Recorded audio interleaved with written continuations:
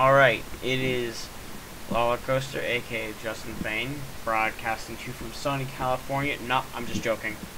It's Ohio. It's cold. There's no need for these aviators. It's not sunny, unfortunately. It was a couple days ago. Isn't now. So I'm inside making a Photoshop tutorial video. I'm going to teach you guys, I love this beanie. I'm going to teach you guys how to make 3D animations and rotations and stuff in Photoshop. So, let's get started putting on my thinking glasses. So let's go to your desktop and get some jams going because, well, this might be a while. So I'm gonna do this with an image I've never actually done before. Like, I'm not joking, I've never done it with this image before. I got a picture of like Lord of the Rings, of one ring, you know, the ring to rule them all. And I'm going to make it rotate or do something cool in Photoshop. I'm going to teach you guys how to do it. So, you know, first you're going to need a copy of Photoshop, I think CS6, the Pro version.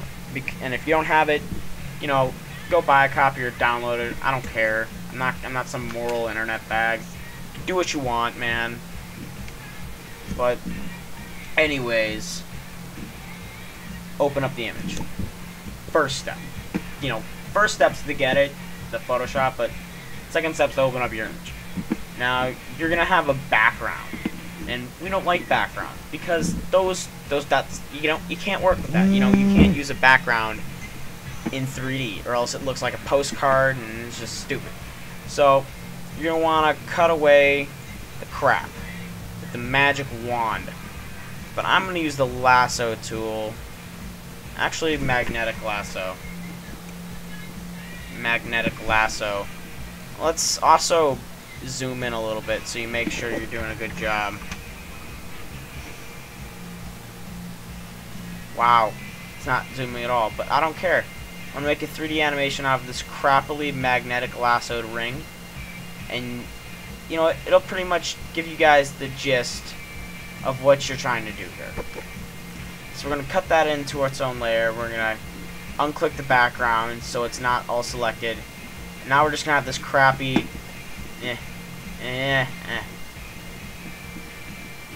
Stop. Okay. This crappy ring. It's gonna look horrible when it's done, but whatever, it's demonstration. So we got rid of the crap and some of the ring too. So we're gonna make into a 3D layer. I'm gonna do a 3D extrusion. You could also could have right-clicked and go down to 3D extrusion, but here we go. We have a 3D ring now. It's in a third dimension. Like we can spin all around. Look at it. It's 3D. It's great.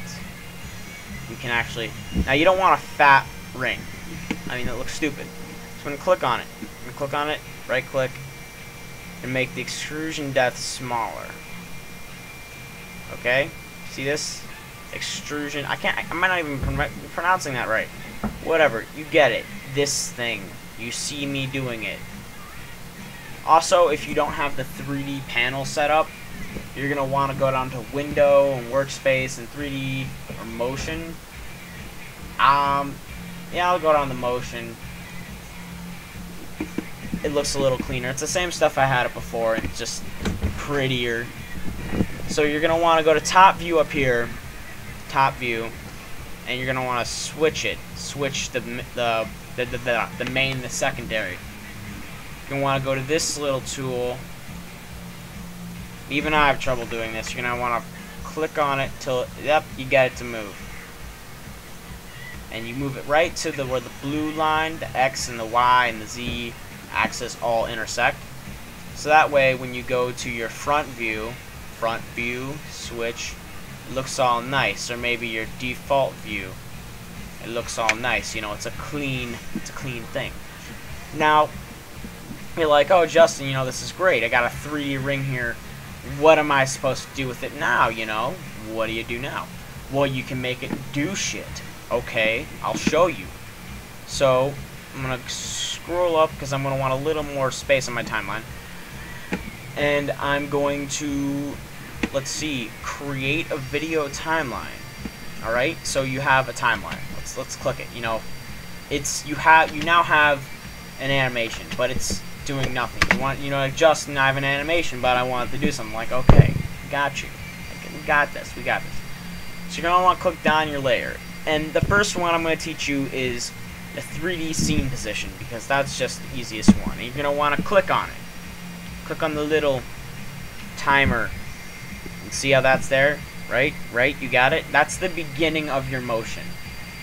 Remember that.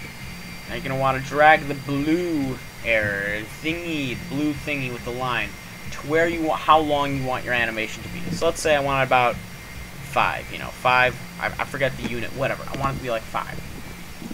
I know this time stuff in my head, whatever. You'll get used to it as it goes along. And now you're like, okay, let's click play, nothing, still nothing. Even though we clicked on the 3D scene position, you feel me. So go back over the 5, and you're gonna want to click on layers and scene. Okay, we're on the scene layer. Right, we're on the scene. So we're gonna want to go to coordinates. Let's say we want the rotate on the y-axis 360 degrees. And click enter. You see how it created that little gray thingy right there? That's because it knows that right there, at that point in time, it's supposed to be rotated 360 degrees. So it's gonna make sure that it's rotating constantly to get to the 360. So if you click the space bar and watch it play, and the thing is, I've noticed it's always a little slow on its first to like run across. So if it seems a little bad, it's just sort of like a rendering thing. See how it's only like 10, 11 frames per second, sometimes down to 9. I've seen it as low as like 7 or 4, low. But, it's cleaner on the second run. You can also make it faster.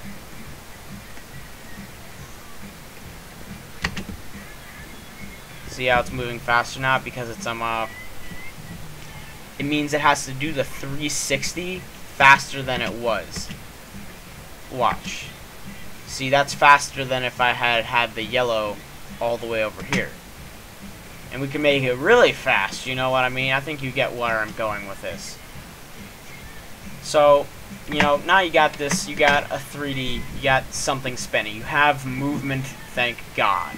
You actually, if you get nothing out of this, you have a spinning object, okay?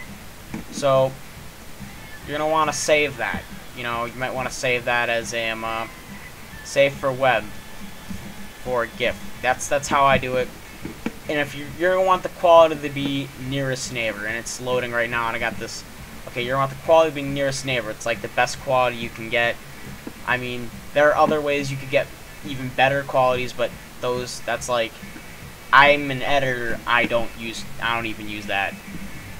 It's really like if I was getting paid, yeah, maybe.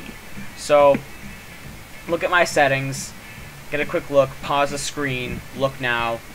Here you go, here's your chance. You've seen it, you had your chance, okay. So you're gonna want, loop animations once or forever. I like forever better. That way it'll just do it by itself. That's how it works. That's how it is on most websites. But I'm gonna click save. I'm gonna save it to wherever I want. I'm gonna save it to my desktop because that's where I'm showing you. I have this little 3D editing folder over here. That's none of your damn business. Okay, so now we have it. So I'm gonna open it up in Internet Explorer because that's how I preview. Just a second. All right. I paused it. I'm back. I'll go get ice cream. Yeah, my life's awesome like that. But anyways, here's the animation in Internet Explorer. Just seeing if it's still recording. Okay, so there you go. You have an animation. I